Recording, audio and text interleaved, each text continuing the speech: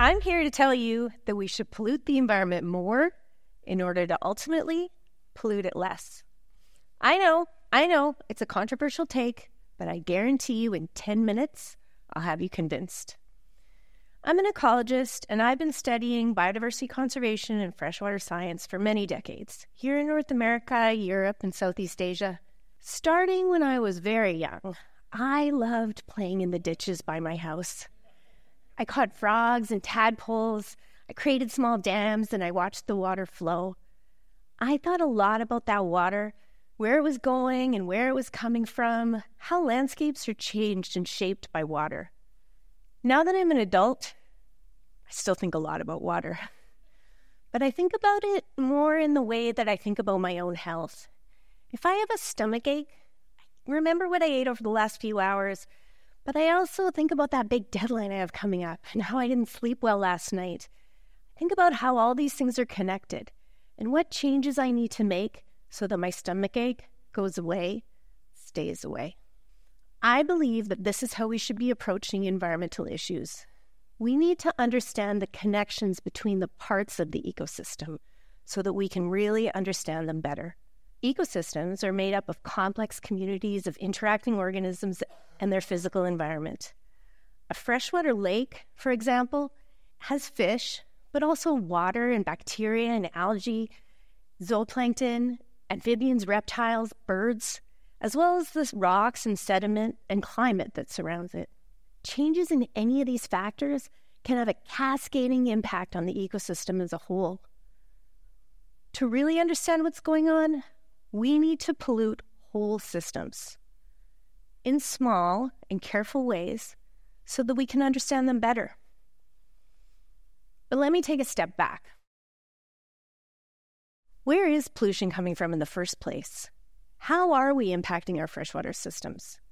Yes, there's garbage and oil spills and leaching from tailing ponds, but I wonder how many of you realize that many of the products you use on a daily basis are also ending up in our waterways? The chemicals found in so many soaps and hand sanitizers, the pharmaceuticals we take to keep us healthy, small pieces of rubber that are wearing off of the tires of your car.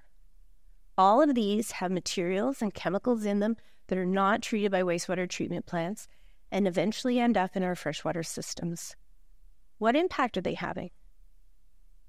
This is where polluting the environment comes in. This is the ISD Experimental Lakes area. It is an amazing place, and I really wish I could invite you all to visit this incredible piece of northwestern Ontario, because you really have to see it to believe it.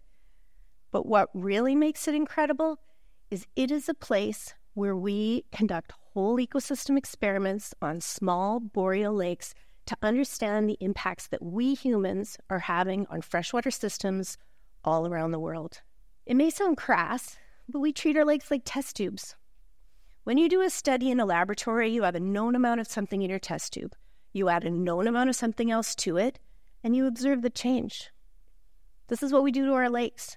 Because we have been studying these systems for 56 years, we know what's in these lakes. We understand their fish populations and invertebrates, their water chemistry and hydrology. We've been watching their natural variability and how they've been responding to climate change. If we want to study a specific human impact, like an oil spill or a harmful algal bloom, we design an experiment that mimics something that's happening in other parts of the world. So we add nutrients, or we simulate a controlled oil spill, and then we observe the change. We study the parts of the lake, the fish, the invertebrates, the water chemistry, and the lake as a whole, how all these factors are connected and impact each other. And from this, we're able to truly say how the pollution is impacting our freshwater systems. See how that's different from just working in a test tube? Let me tell you the story of synthetic estrogen. This is the hormone found in birth control pills. Millions of women around the world take this pharmaceutical for family planning and other health concerns. When a woman takes birth control, only a portion of it is broken down in her body. The rest is excreted in her urine and ends up in city wastewater. The vast majority of our wastewater treatment plants are not designed to treat for chemicals like synthetic estrogen. And as a result, it ends up downstream from urban centers. We added this chemical to one of our research lakes for 3 years. And for that whole period, and for the 6 years after the study, we studied everything in the environment that we could. And the results were incredible. Essentially, the male fathead minnows, the largest population of small fish in the lake, turned female. The liver in the males of these fish produced a protein that female ovaries use to make eggs.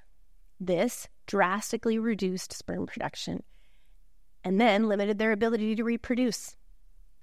This much we could have understood had we studied fish in a tank in a laboratory. What we never would have been able to understand was the drastic impact that this had on the ecosystem as a whole. Because the fathead minnows couldn't reproduce, their population declined by 99%. Yep, 99%. This resulted in a decline in the lake trout population who eat fathead minnows, and at the same time an increase in the zooplankton, or the small invertebrates that were no longer being eaten. We never would have been able to understand this drastic ecosystem shift had we not studied the lake as a whole. From this research, we can clearly see that synthetic estrogen has broad and significant impacts on fish health and population dynamics in freshwater systems. But we also learned that it breaks down relatively quickly in the environment. And if the input stops, the impact does not last long. Women need this drug. We don't want to limit its use, but we should be considering synthetic estrogen a chemical of concern and figuring out how to keep it out of our waterways. I know what you're thinking. What about plastic? It's easy to see how these break down and end up in our freshwater systems, but did you know that your fleece is also made of plastic? And tiny fibers of it break down in the washing machine and end up washing away? We now know that microplastics are found all around the globe, including remote areas of the Arctic and deep in sediment deposits of the ocean. We know that they likely have an impact on the environment, but it's hard to know exactly how or what. To answer these questions, we could study microplastics with fish in a tank to see if it gets embedded in their muscle. Spoiler alert, it does. Or if this impacts their health. Spoiler alert, it can. Or we could put microplastics in a test tube in a lab, ones that have chemicals associated with them like dyes or UV protection, and see if those end up leaching in the water. It does in some cases. But none of this would tell us the impact on the environment as a whole. None of this would tell us if those microplastics in the water impact the algae or the invertebrates living in it, or if the microplastics in the fish will affect their behavior or impact the eagles or bears or people that eat them. To understand the impact of microplastics in freshwater systems, we need to take a holistic approach to science. We need to consider and experiment on the whole as opposed to the individual parts. And what really strikes me is that this line of thinking is very much the way Indigenous perspectives and ways of understanding the land.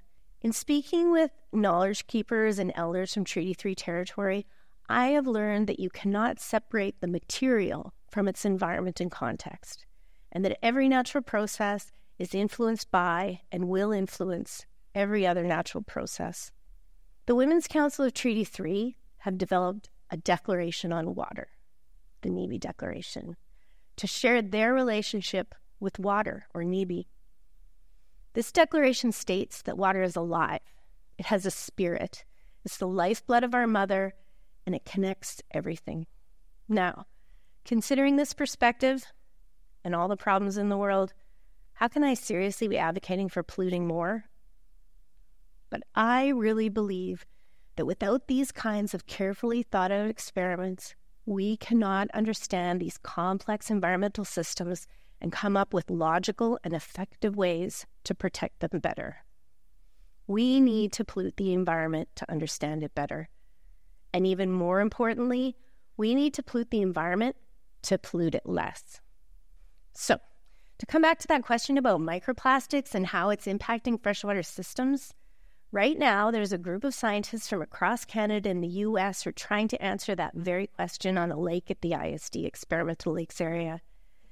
They are adding microplastics to a whole lake every 2 weeks during the open water season, and they're studying everything in the environment that they can, much like we did with synthetic estrogen. But what really matters here is that we want solutions. We want to change behaviors, policies, practices. And for that, we need big picture science that can help us understand what we need to change to keep the freshwater systems upon which that we all depend safe. What do we need to change in our own lives? What does government and industry need to do? And what will be the real impact if we fail to act? And I would invite you all to go home and think about your own lives a little bit more holistically. When you have a stomach ache, don't just think about what you ate, but consider all the factors that might have affected it. And then think about how that one part of your health is affecting your life and the lives of others. This is how you make real long-term change. You consider the connections between the things, and then you change systems to make your life, the environment, and the world a better place. And that is why we should be polluting the environment more so that we can ultimately pollute it less. Did I convince you?